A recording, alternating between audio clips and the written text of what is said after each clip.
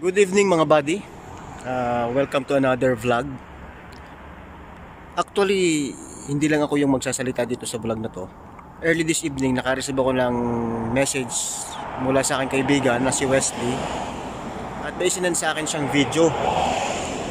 At itong video na to ay almost nasa 27 minutes na kung saan ay may nagsasalitang babae. So sabi niya sa akin, try ko daw imbestigahan or anong opinion ko siguro dun sa video na yun. Kaya pinanood ko pagkarating ko.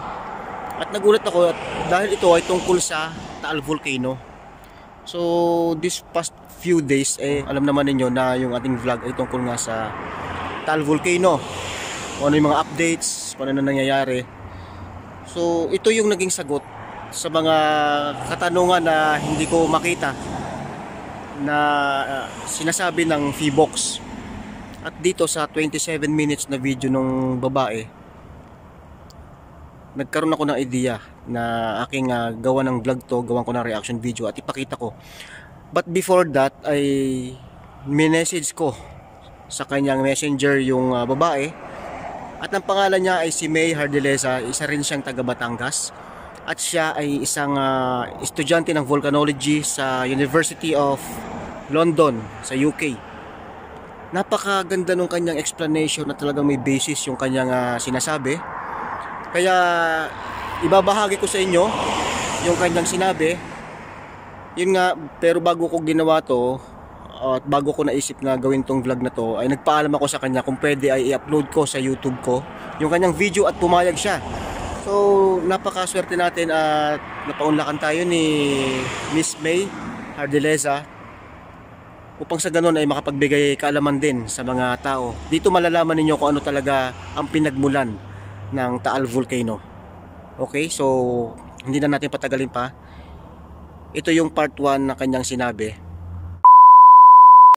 Yung bulkan ay hindi lang yan.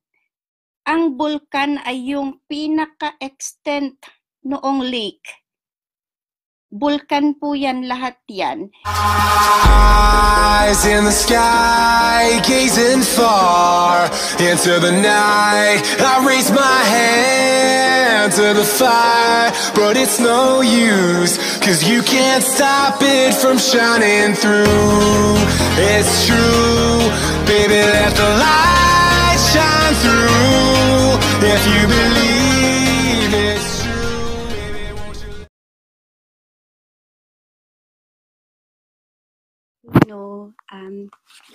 Para sa mga hindi pa nakakaalam, I'm a student of volcanology at the University of London in the UK. And medyo nakukulangan yung mga tao sa explanation ng Philbox. Siguro kulang sila sa staff, and also hindi nila nata-translate into a more understandable mode siguro. Kaya doon sila nagkulang. But yung mga criticisms about yung hindi nabigyan ng abiso yung mga tao, to be honest, Taal Volcano is one of the most difficult volcano to predict kung ano yung posible niyang maging actuations in the future. Also, napaka-complex nung tectonic setting niya. Kahit mga expert na volcanologist, mahihirapan din silang ma-predict yung rapid escalation noong nangyari noong January 12. I-explain ko kung bakit mahirap siyang ma-detect. In fact, tinatawag ang Taal Volcano as enigma volcano, meaning napaka-unpredictable niya, napaka-mysterious. It's a very mysterious volcano. It's very similar sa volcano na inaaral ko dito sa Italy, which is Campi Flegrei. And that's why gusto kong i-explain siguro kung ano yung kung ano yung setting talaga na siyang nagpapa-complicate nung lahat ng sitwasyon. I don't think na yung criticisms sa PhilVolcs, I'm sure, as a scientist, we always want to do something kapag merong mga specific volcanoes or mga earthquake na very interesting. And Taal Volcano, ang daming mga experts all over the world na gustong aralin yan. The problem is budget. Third world country kasi tayo and ang alam ko during the Pinoy government, yung science sector natin ay well supported financially, and also gumawa sila ng paraan to partner with other organizations outside Philippines dahil wala talagang government fund for it na like yung mga gamit pa lang para doon sa pag-aaral ay napakamahal na. Just a microscope checking all the mineralogy of a rock, like yung university ko, we bought a microprobe which cost our university 3 million pounds. Isang gamit pa lang yon. So, and I am not sure kung meron ba ang Pilipinas na microprobe. So siguro unang i-ask natin bakit hindi nila na-detect yun. May budget ba sila?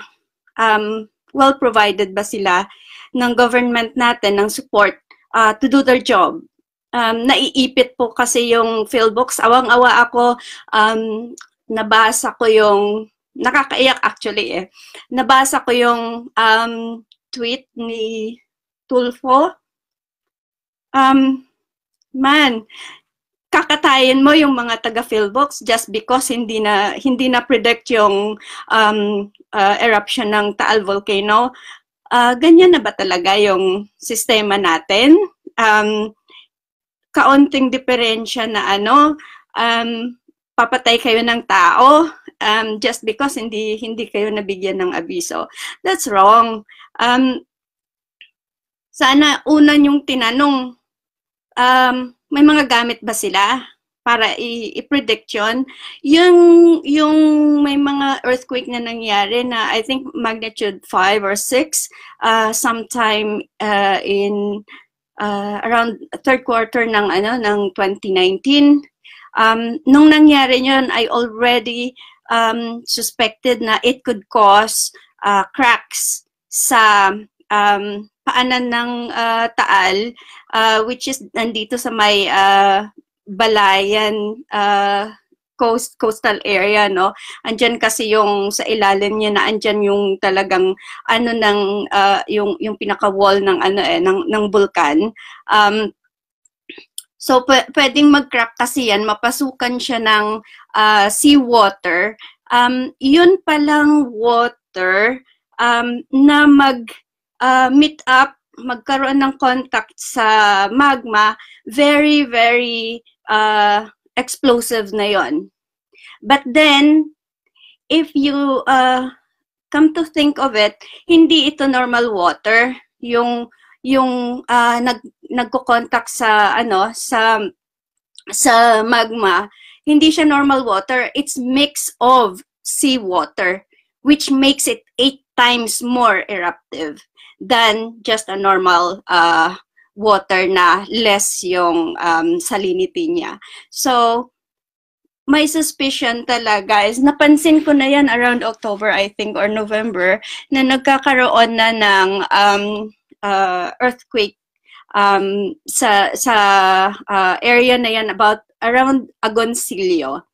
And I was already very worried na there's something going on sa Taal.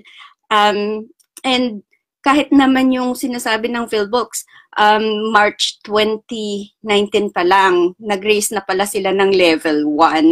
Siguro hindi lang na-explain sa mga tao kung ano yung extent nung, ano ibig sabihin ng level 1, ano yung mga risk, and hindi rin na-explain siguro yung rapid na changes, yung ugali ng bulkan na ito, na pabugso-bugso siya kapag pumutok eh. Historically, ganun siya. And yung history talaga ng bulkan na ito is dati yung ancient putok niya, there were records ng pag-aaral sa rocks around Manila, Cavite area. May mga deposits dyan traced back to Taal Volcano, and these are pyroclastic deposits, and it's called ignimbrite. Dacitic siya, meaning napakataas ng content ng magma nito.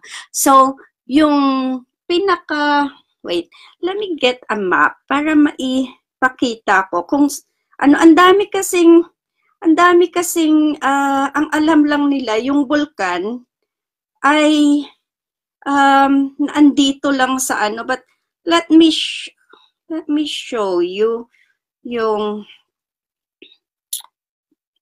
wait.